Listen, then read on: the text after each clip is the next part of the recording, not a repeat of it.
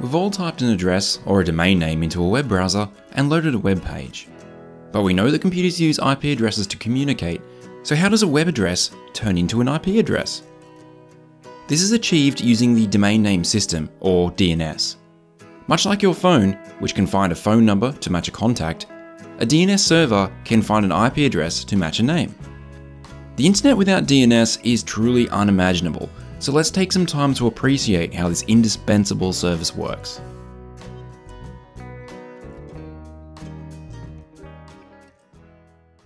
Before we look at how DNS works, we need to understand the domain name space. Here we have a typical name chosen completely at random. As you can see here, there are several parts to this name which are separated by dots. Here we have www, network direction, and net. Even though we don't always see it, there's always a dot at the end too. Often web browsers and other applications hide it, so we don't often think about it. This full name is called the Fully Qualified Domain Name, or FQDN. Now this may not be obvious to look at, but a name like this one is part of a hierarchy. It's a bit like creating a family tree. We read a name like this from right to left, starting with the dot. The dot is the root domain and represents the start of the family tree. Under that comes the top level domains, or TLDs. In our case, this is net, but there are other types like com and org and others. Sometimes there's even a country included, like co.uk or net.au. Under the TLD comes the second level domain. For us, this is network direction, but this could be almost any name.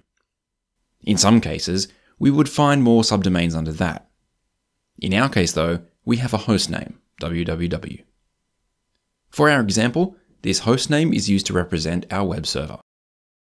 Now we can think about how a DNS server fits into the picture.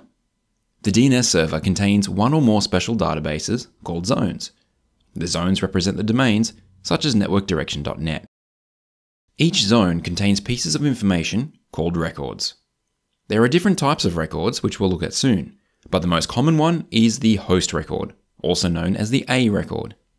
And this contains the name to IP mapping for all the hosts within this domain. Windows Server is probably the easiest way to get started with DNS, so we're going to have a look there. Over on the left, we have forward lookup zones and reverse lookup zones. For now, we're interested in forward lookup zones. And here we have a zone that I created earlier. I would like to take this opportunity to encourage you to build a small lab and try creating your own zone. And don't worry, it's not very hard to do. Inside our zone, we have a few records. The top two, the start of authority and the name server records, are special records which are used to describe the details of the zone and the DNS server. The next two are both A records, which hold a name and its IP address. In both cases, they're pointing to my server.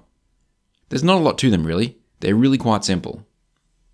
If a DNS server has a zone for a particular domain name, then this server is authoritative for that domain. So this server here is authoritative for networkdirection.net. This means that the server believes that it knows all there is to know about this domain. So if someone tries to look up mail.networkdirection.net, this server will simply say, no, this record does not exist. Why is this important? Well, because if this DNS server is non-authoritative for a domain, it's willing to admit that it doesn't have all the answers and it may ask another server for help. And we'll see that happening in a few minutes' time. If you want to see some of this in action, you can run the nslookup command from a Windows command prompt. Linux has a similar command called dig. We can try two lookups.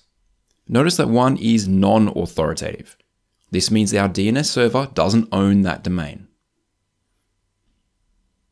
There are a few more record types that you'll probably come across.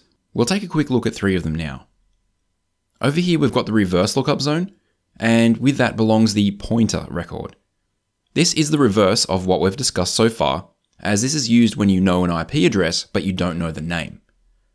And the zone itself looks a bit different. As this relates to IP addresses, each zone is named after a subnet.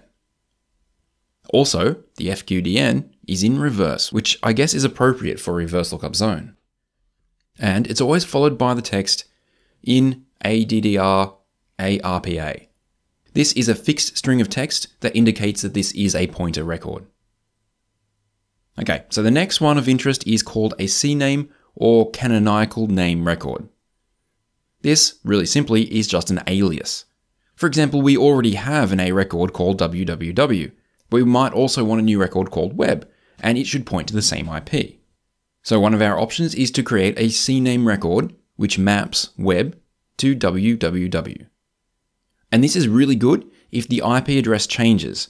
That means we only need to update one of our records, not all of them. And the last one we'll look at quickly is called a mail exchanger or MX record. This is how we advertise the IP addresses of our mail servers out to the internet. So say a mail server somewhere out on the internet wants to send us some mail. It will look up this record, it will learn the IPs of our mail servers, and it will know where to send the mail to. Now we'll take a moment to look at a simple DNS lookup process. Here we have a DNS server and a client. The client is configured with the IP address of the DNS server. This can be done manually, as we're showing here, or the client can be given the IP of the DNS server through DHCP. When the client needs to perform a name lookup, it sends a message to the DNS server using UDP port 53 as the destination. This message includes the fully qualified domain name that it's looking for. When the message arrives at the server will check if it is authoritative for this domain. In this example, it is. So it will look for the requested record inside the zone. If the record is there, it will then return the IP address to the client. On the other hand, if the server does not have the requested record, it will send a message to the client saying that it does not exist. And as this server is authoritative for the requested domain, it can indeed say this with confidence. When the client gets this result, whatever it may be, it will store it in the local cache. It does this for performance, so it won't need to ask the server again for some time. But how long is it stored in the cache? That's based on a value called the TTL, or time to live. If we enable advanced view here, and then we open a record, we can see the record's TTL. And this is set to 1 hour. So this record would stick in the client's cache for 1 hour, and then it would be removed. Once it's gone from the cache, if the client needs the record again, it will need to perform another lookup. If we open a command prompt on Windows, we can look at the cache. First, we'll ping an address by name to perform a DNS lookup. And now if we type in ipconfig/display DNS, we can see the record in the cache. New records get added every time there's a lookup. What happens though if a change is made to the A record on the server? Our client won't know about the change until the record has been cleared from the cache. So for troubleshooting, you'll occasionally want to clear out the cache manually. On Windows, you can do this with ipconfig/flushdns. I've got a few quick troubleshooting tips for you now. If DNS is not working, start by checking the DNS settings on the client. You can do this in Windows with the ipconfig/all command.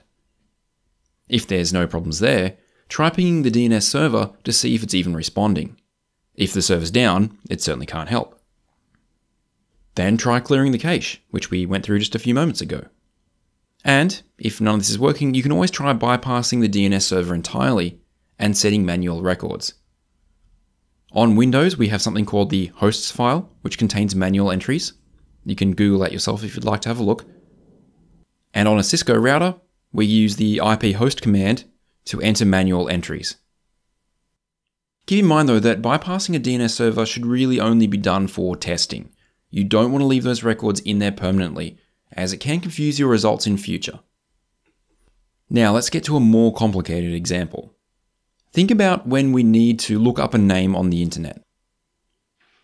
Let's imagine that our client wants to browse to this URL.